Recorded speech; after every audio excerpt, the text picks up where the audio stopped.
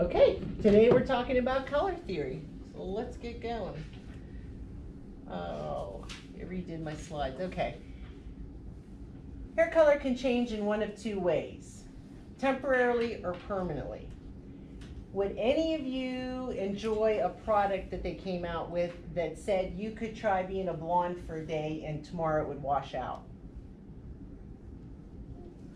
Yeah, heck yeah.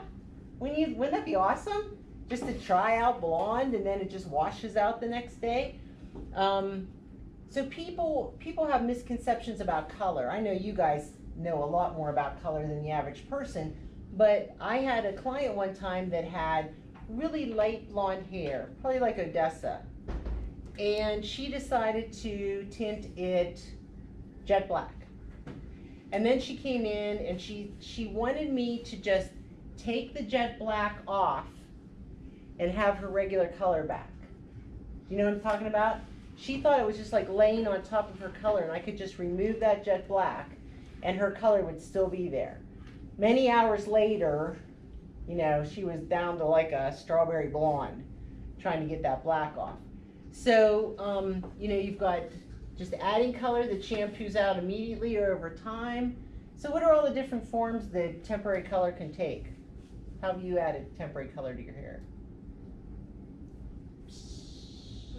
Spray.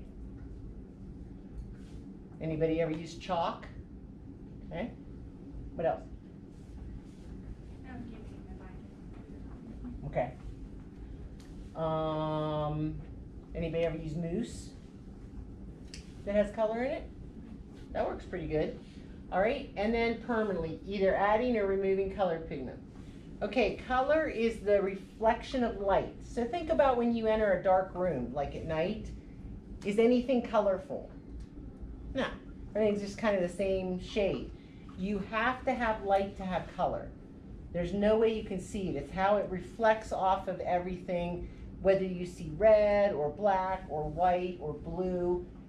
It's the wavelengths coming off of things. Okay, so we've got the different colors there. Can someone tell me what are all the different colors in the light that we can see? It's a guy's name. Roy? Something like that. G. Biff. Somebody tell me what they are. Red, orange, yellow, green, blue, indigo, violet. Excellent. Okay, now, so that's what we can see, but on the far side of red, we can see infrared.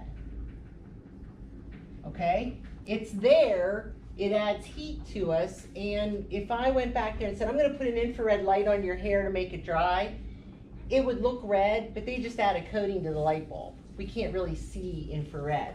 And what is on the other side of violet that you get when you go outside in the summer? What kind of rays?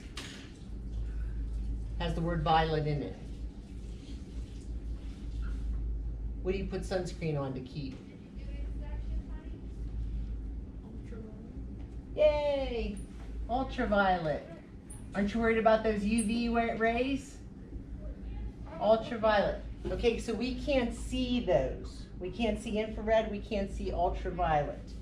Okay, they're out of the visible spectrum. Let me see, did you see my bottle that has pineapples on it? It has what on it? It has pineapples? No. Is it a water bottle? Yeah, it's a water. It's like a 40-ounce water bottle that has pineapples. Oh, yeah, I'll check back here again. Okay, sorry. Just FYI, that would make an excellent question. Okay, law of color. There are 3 primary colors. They are considered pure. So, can you mix anything and get red? No. No. Okay? So the 3 primary. When you mix the primaries together, you get secondaries. Okay, so let's do this. Let me change. Okay, so if I go like this, red, blue, and violet, my 3 are not. Say no, Mrs. Godlet. That's not right.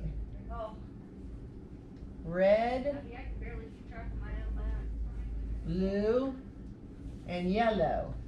If I do that to make my color wheel, or I go blue, yellow, red, or I go yellow, blue, red. No matter which order I put it in, it's gonna work. Okay, it's called the law of color. It's not a suggestion or a good idea. Okay, it's always gonna work this way. We can't change it. So if I mix yellow and red, what do I get? Orange. Okay, if I mix blue and red, Purple. okay, we'll say violet. Yellow and blue? Green. Green, okay. So let me see here. Don't I have an eraser? I thought I had an eraser. Oh, great, that's not what I wanted to do. Okay. So we got yellow, blue, red. Yellow and red make orange, blue and red make violet, yellow and blue make green. Okay. If I get somebody in the shop and I turn them orange by accident, how do I fix it? How do I fix orange? Okay, it's always whatever is opposite it on the color wheel. You never showed us that house. The what thing? The house. Oh yeah, I gotta show you that. Okay, I will. All right, so whatever's opposite, they neutralize each other. If you mix this and this, you get a neutral, okay? What does the little broom do? Does that take away? Why don't I have an eraser? Miss G, it looks like the camera shut off. Does it really? It's black. Nope, it's still going. Okay. Okay, thank you though. Okay, so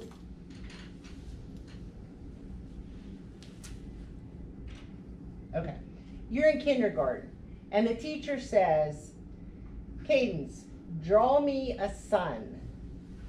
Which of these three colors would you use to draw a sun?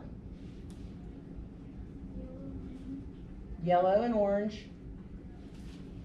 One more. Red, okay? Yellow, orange, and red. So I'm gonna draw it just like that. Okay, yellow, orange, and red. So is the sun cold or is it hot? What is it? Okay, these are your warm colors. If the kindergarten teacher says, draw me in the ocean, green, blue, and violet, is the ocean hot or cold when you get in? Okay, it's cold. Okay, so those are your cool colors. So think of, there's a bunch of different ways you can think about this, guys. If you are going to fix a color, okay, if you turn someone's hair orange and it's warm, you're gonna use blue, which is a cool color, to fix it, which is gonna create a neutral. If you turn them green, which is cool, you're gonna use red to fix it, which is a warm color, okay? So it's always going to be across there. Now, let's go back to our orange and blue scenario. All right, so I turn her blue by accident, and she doesn't want it, she wants a neutral color, and I have to use orange. How do I get orange? It's yellow and red. Okay, so what you're saying is, I have a problem, and it's a primary color, and to fix it, I have to use two primary colors. Is everybody following me on that? Paige, you okay there, buddy? Okay, let me change this. Okay, give me another scenario. Tell me what my mistake is. I'm trying to dye your hair purple and it came out green. Okay, you got green. Light that up. Okay, so I have green hair. How do I fix green hair? Red. Red, okay? So green is actually what? How do I get green? Blue, yellow. Blue and yellow. So every time I'm trying to get a neutral color, in essence, I'm using all three primaries. Yes? Just real quick, it's a silly question, but I'm asking for a certain reason. What time's our mass break today? 1:15. Okay, because I need to make sure Kylie's cleaned up. She leaves at 1:30, so she'll go Ooh. straight from. Yep, not a silly question. Okay. All right. So that goes through. So you guys okay with these colors? And the thing that I love about this is, so you said you're green, and we know you need red. So you can look through here, and it will literally tell you, here's red, red, here's red, orange, here's just plain red, here's orange, red. So, let me see, I'll go a couple more slides and it'll, whoops, still trying to do that. Okay, so there's our tertiary colors. Okay, so we start out with our red, yellow, blue again. It's gonna be like both of us, probably. Red, yellow, blue, violet, green, orange. Okay, so if I mix these two colors, what do I get? What's my tertiary called? Say it louder. Red, violet. Okay, if I mix these two, what do I get? Not violet, blue. Say it the other way. Blue, violet.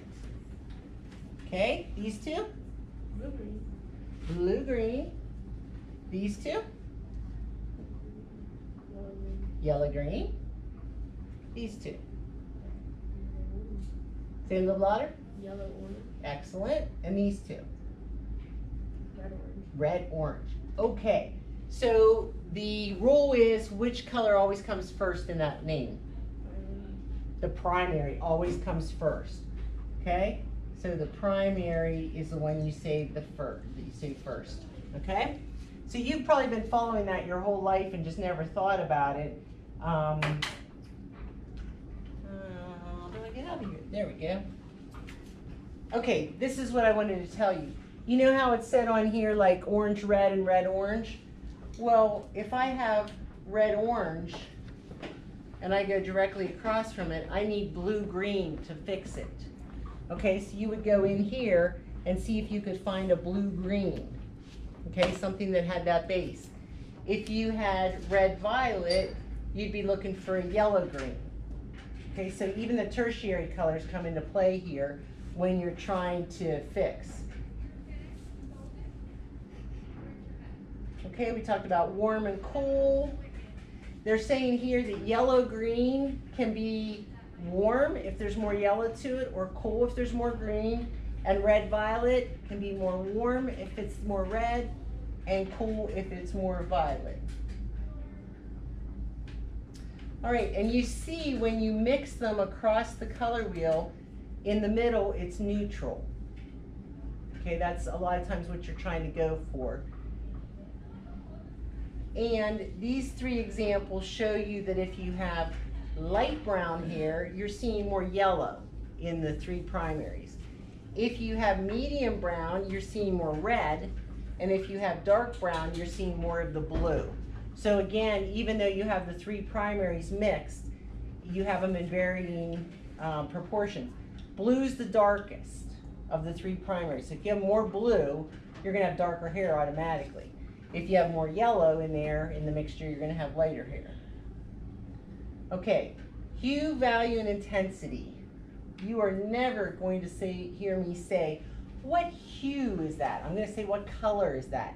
But know that hue and color are the same word for the text. So there's your hues. Roy G. Biv. All right. I'm going to say, what level is it? You've got a level from 1 to 10. What level is the darkest? Kylie. I can't find it. Put 10 over there. Which one is the darkest of these? Anybody know?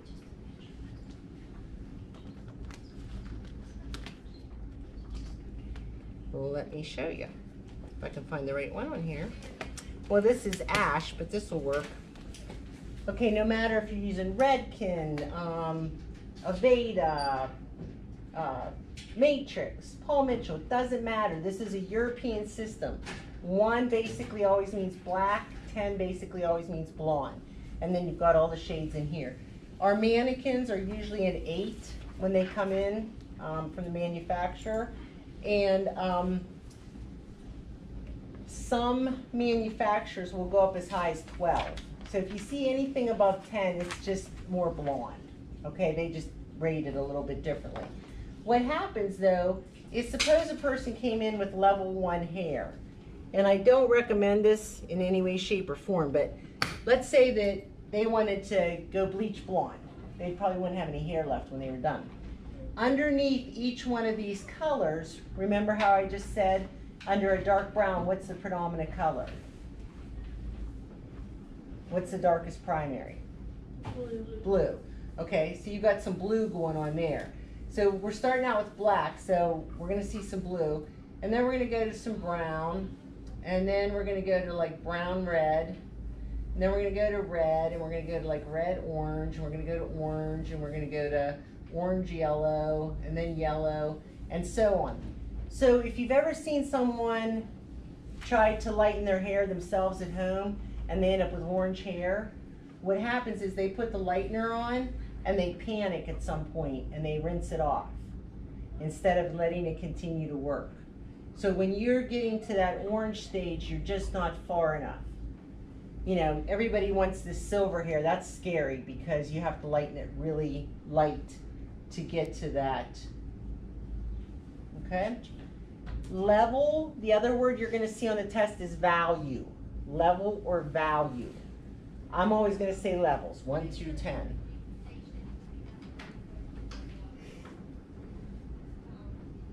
Intensity. All right, so you've got your basic,